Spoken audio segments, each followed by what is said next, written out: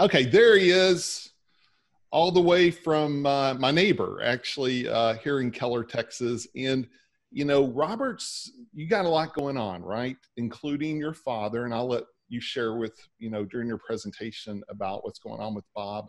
But I know a lot's happening. So thank you so much for being with us yesterday and being with us today, because I know you've been in and out of the hospital. But great to have you. And so, we can go back and forth, or if you have something you'd like to share with the group, I'd just love to open that up. So what's on your mind? Awesome. Well, yesterday was phenomenal. So Well, first of all, I didn't really introduce you because there's some people that might not know you. So Robert okay. is the host. I mean, the majority of people know Robert, but we do have some new people on the call. So Robert is the host of the Real Estate Guys radio show, the #1 real estate podcast. He's been doing it for 25 years. He has the $250 million Belize Mahogany Bay Village property that's a Hilton hotel that's amazing. He also hosts the Summit at Sea with the most amazing speakers like Robert Kiyosaki. He has a goals retreat that many of you have been part of that's incredible. He's been doing that for 20 plus years. And I could go on and on and on, but he's my good friend. We met in 1996 or 95, one of those times, quite serendipitously, and have worked together and been great friends ever since. So thank you for being here. Well, thanks for having me. Boy, talk about hard acts to follow. Greg was awesome. Great way to start. And of course, Jeanette, that was just incredible to get everybody grounded. I missed that yesterday. I was able to watch most of yesterday from the hospital, but apologize for not having my camera on yesterday. There was a lot going on. And so I'll get that out of the way. My dad, Bob, is in the hospital. Many of you know Bob, the godfather of real estate. And we've been dealing with the fact that Bob has a brain tumor. So he is very diminished in his capacity at the moment, but I've been spending every other night at the hospital. My sister flew in from Bermuda. It's a hard thing to do right now. And every other night we trade off. And I just heard from him this morning that he's doing even better than he was yesterday. But long-term prognosis is not good. And, he's 85. And some of you were even at his 85th birthday party, which was amazing. And he's just such a vibrant and amazing man. And it's, all the emotions that you go through when this happens. And right now we're just trying to get to the bottom of really what can be done and all that stuff and what does he want. So appreciate thoughts and prayers there. Didn't really want to start on that note, but I know a lot of people have been wondering, and it kind of explains yesterday as well. When Les Brown was presenting yesterday, wow. I shared a little bit that with Dad, and he lit up. So his attention span isn't real long right now. You'll get in a conversation with him for 2 minutes and then he's asleep, but that's just what his body needs. So anyway, that's the story. That's why the Godfather's not here with us today. But there's a lot of things that have been covered so far this weekend, and especially for those of you that are new. I mean, I wish we were together in a room because that's big part of the magic of Inner Circle, whether you're in LA or Philly or Dallas or wherever else, Nashville, when we all get together, it's just extraordinary. But there's also a different level of focus and I think mental availability in this format. I mean, I've seen Les Brown speak a dozen times, been fortunate enough to be in the room with him. We actually had him, I interviewed him for an hour and a half on video about 6 years ago. And just incredible guy. But yesterday was just phenomenal. So, wow, talk about inspiration. And so there's a lot we could talk about. One of the things that we've been talking to real estate investors about is just how to navigate the uncertainty we're in.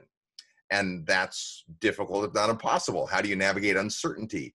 And I got to thinking about maybe a broader perspective on that than just what real estate investors are doing. But if you're a real estate investor, your world has changed. For many people, their tenants, whether they're commercial tenants or residential tenants, aren't paying the rent, which means you're not paying the mortgage, which is a whole chain of negativity. We have a hotel property that in December, January, and February was doing unbelievably amazing, better than any projection. We were just so excited to share that with our owners. at the end of the first quarter. And then boom, we went from 400 people on campus to nobody in a week. And now we're closed because the borders to the country are closed. And that's just a big change. You know, 3 of my 4 businesses have been severely impacted by this. And I'm sure that's true for you too. And so how do we make sense of any of that? Some great nuggets yesterday and even this morning, but I thought maybe some framework and context might help you come out on the other side, whatever that looks like, stronger than before. You know, we went through the 2008 mortgage meltdown, like many of you, and it wasn't pretty.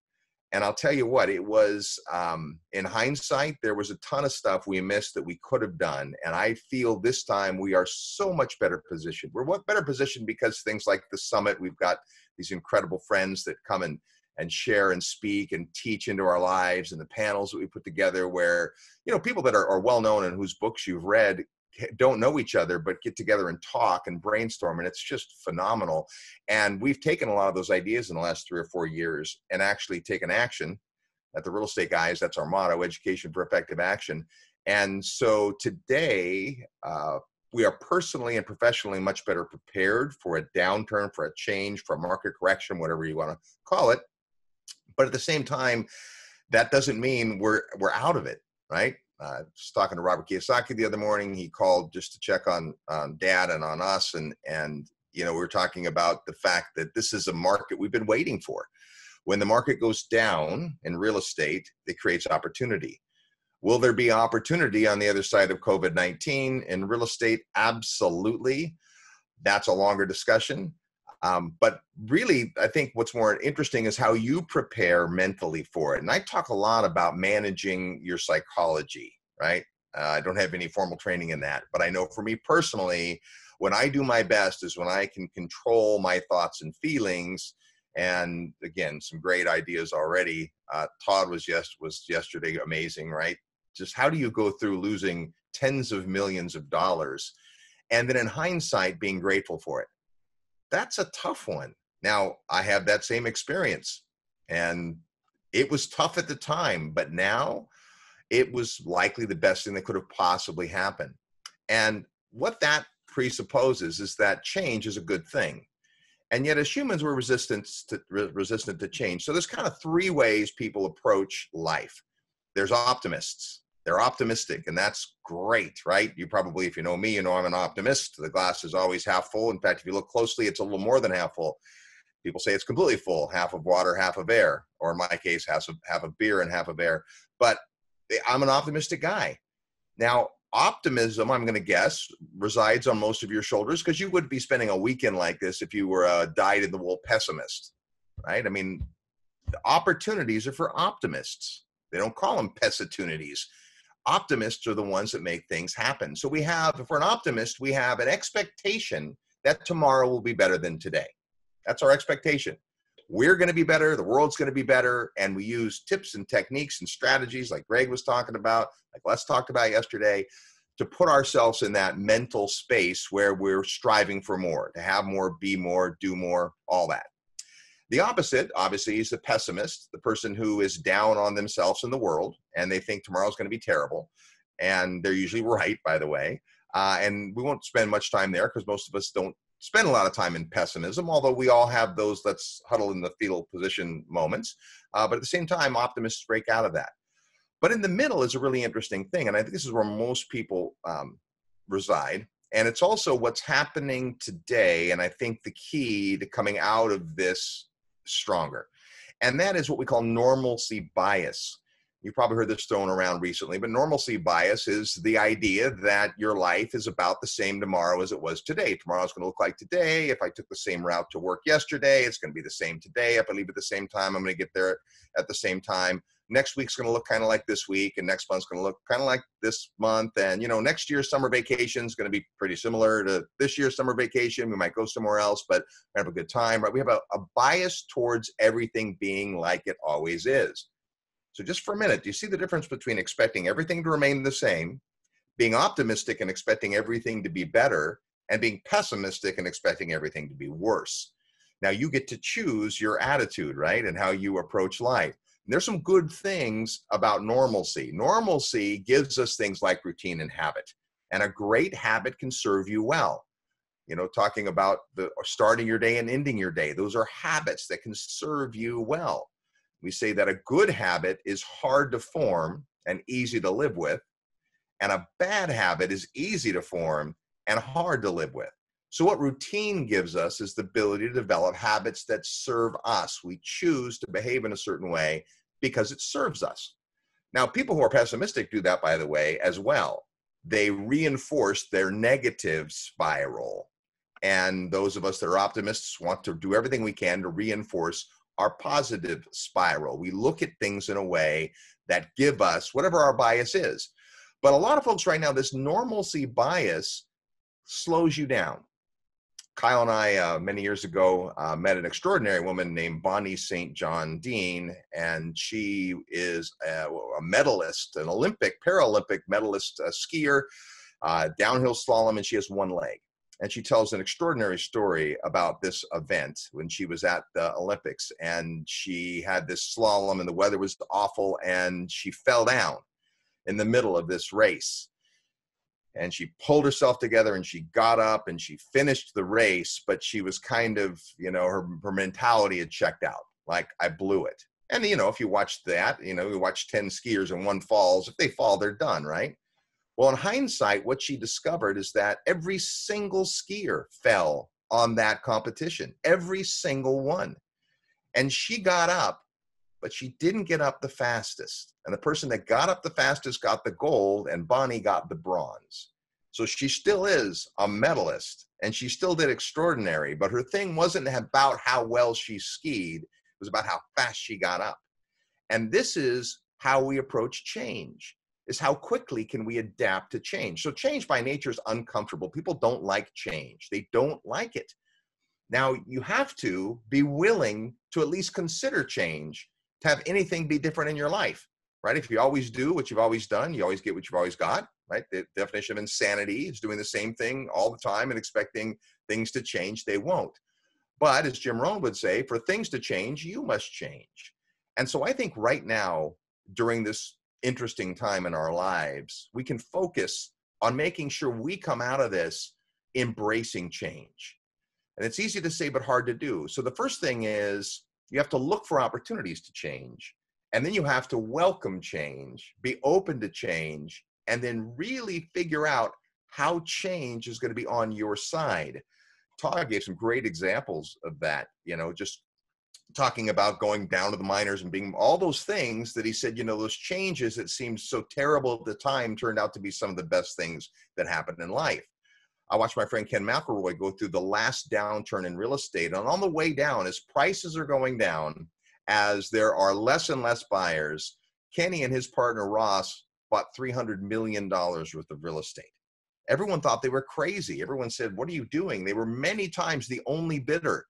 And guess what? In the light of day, they look brilliant, partially because they are, but partially because they took action when others were scared to.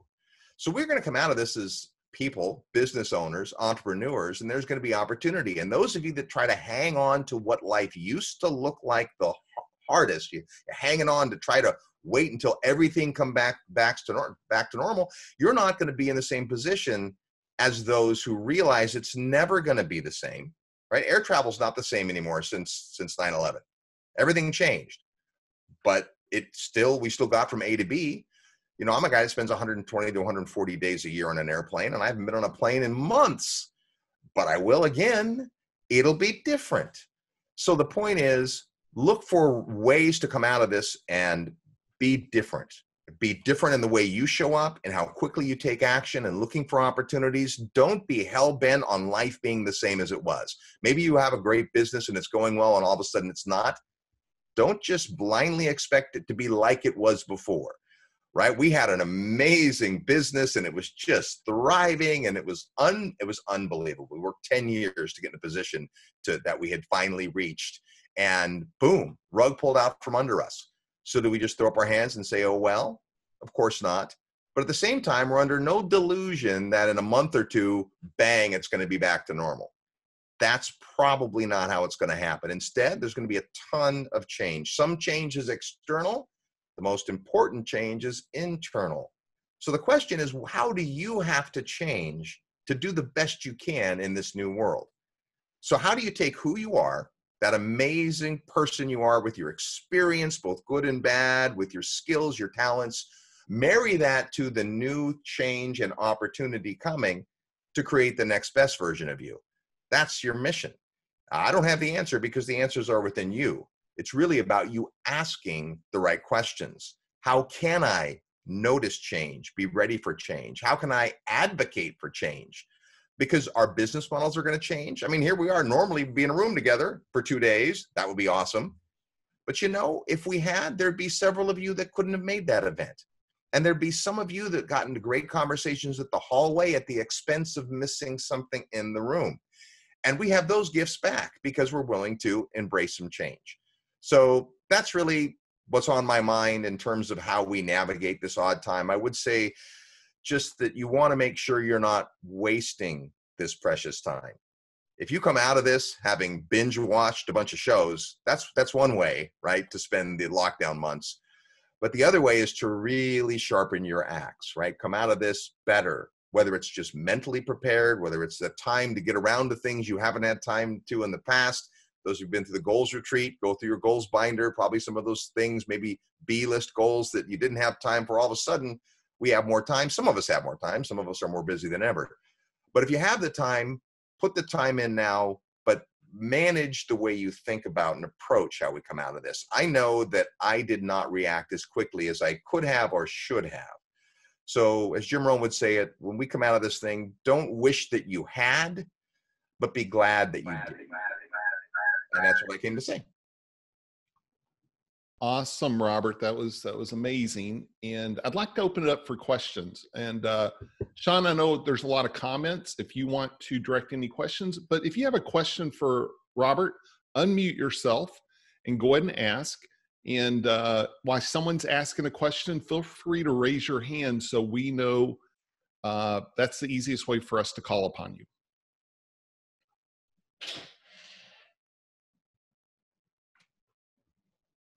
Sean, did you see any questions in the comments? So I know Carla's blowing up our comments with the goals retreat.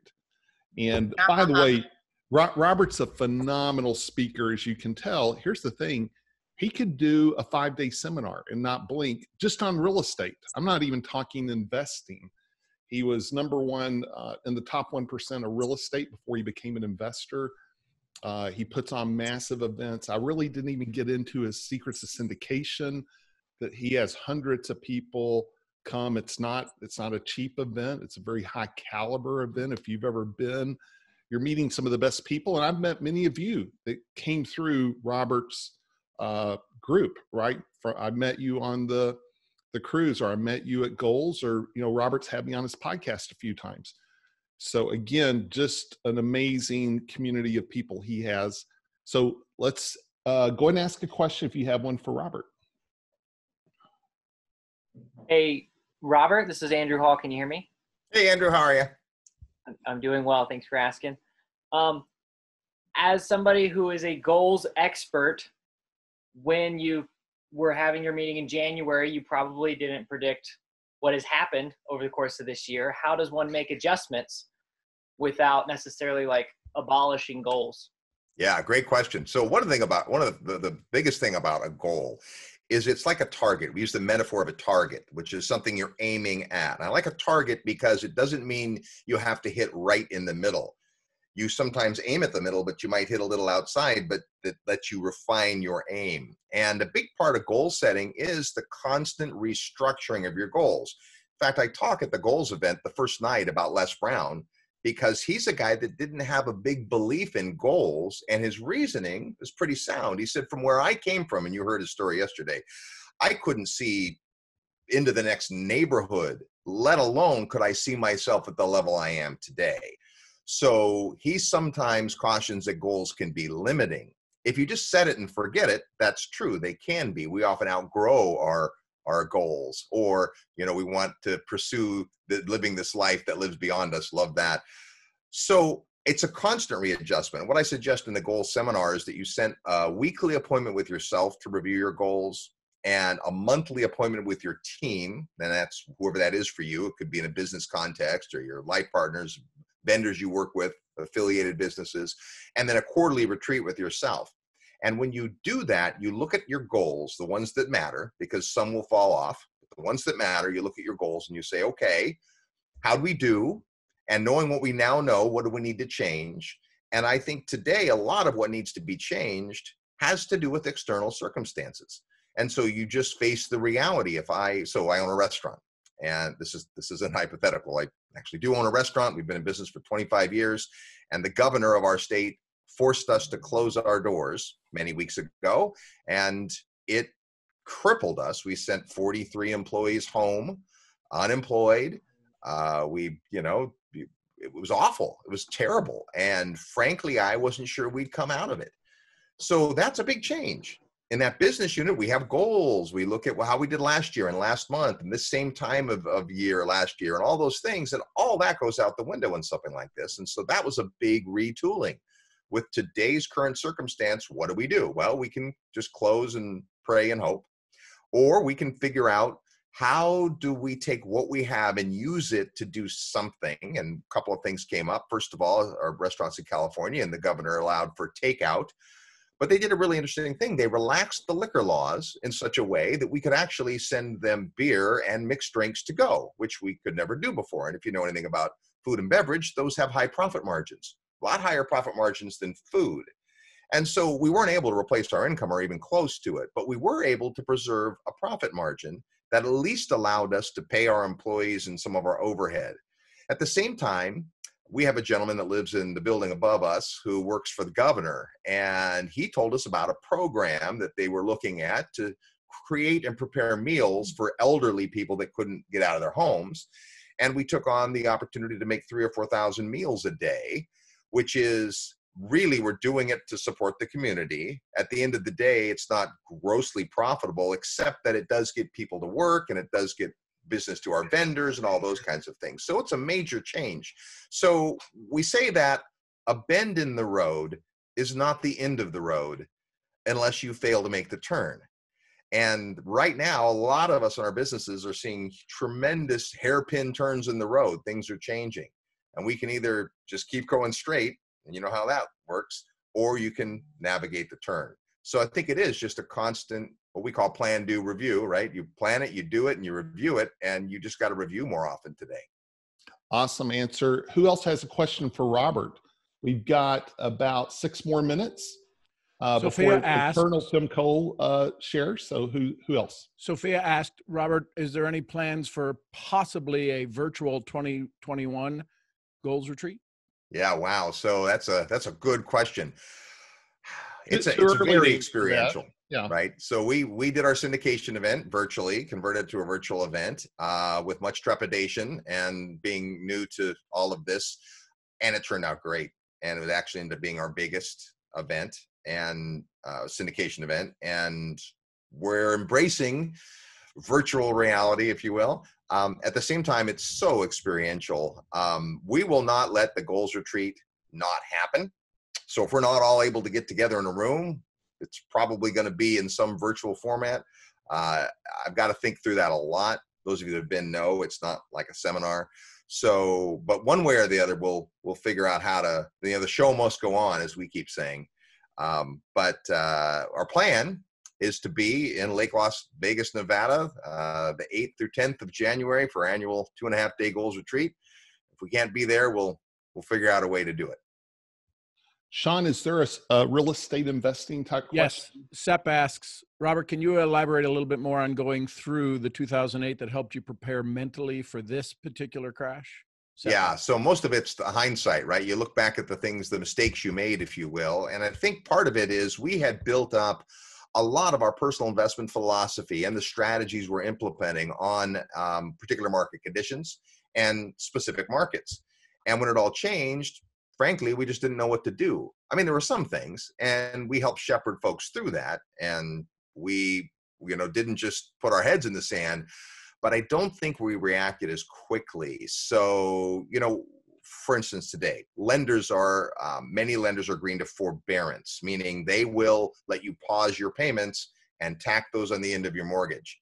There's reasons to do that and there's reasons not to do that, and that would be a longer discussion. But when those tools were available, sometimes we didn't react soon enough. It's like the people that tried to get those PPP loans and then all the money was gone. If you didn't react quickly, well, you were out for the first round, and then maybe you made it in the second round and maybe you didn't. So it's back to how quickly you get up. I think the things we learned was it wasn't coming back. I think we kept thinking, well, as soon as we get through this couple of years, it's going to be just like it was. Instead, we had to change completely what we did, which ended up being a better thing. I'm a very different investor today than I was back then, and that's just having gone through it. So part of it is you have to go through it, but the great news is you can learn. I told Kyle already that I have to teach a class, so I said I will. Hold on, we need to mute someone. I got it. Okay, great. Sorry, Robert. All good. Yep, that's about the answer. Well, hey, on that note, how can people get a hold of you? If they want to, we're at realestateguysradio.com. That's the easiest place. That's our podcast. It's free, and we do it every week. Right now, a lot of great stuff happening. We're putting together a really interesting event called our COVID crisis investing webinar. How do you invest in the middle of a crisis? And it's obviously, spurred by coronavirus, but really I think it'll be more timeless than that. But the who's who, I mean, pretty much everyone that you've ever said, hey, Robert said this person on their show, we're reaching out to be part of this webinar. It's going to be fantastic. We've already recorded several of the interviews, and there's a lot more coming this week. It's probably 3 or 4 weeks from coming out yet, but if you sent an email to crisis@realestateguysradio.com, it's going to be free. You can, it's going to be long, but if you're interested in investing and if you're interested in what really smart people have to say about it, then that would be a good thing to do. So I'm going to have you say it real slow. What's the URL and what's the email address? Yes. So the URL is, it's real estate. We're the real estate guys. So realestateguysradio.com, realestateguysradio.com. And if you're interested in the crisis webinar, then you just send an email to crisis@realestateguysradio.com. And you'll be put on the list. So when it's available, you'll be able to watch that. And for your podcast, you have thousands archived, and you've interviewed massively huge names. And so again, podcast has the same name, right? They can just go find you on iTunes or go to your website and click on an episode as well. Sure. However you listen to podcasts, we're pretty easy to find. If you type in real estate, I'm going to guess you're going to find us. But if you type in the Real Estate Guys, then you'll definitely will. Hey, prayers to Bob. He's been in our thoughts and prayers every day, as have you and Kara and the kids and the whole family. So thank you for jumping on today. When you see Bob, just give him our love and our prayers. And thanks so much for being with us today, my friend. Thank you for that. Thanks, everybody. Love you, brother.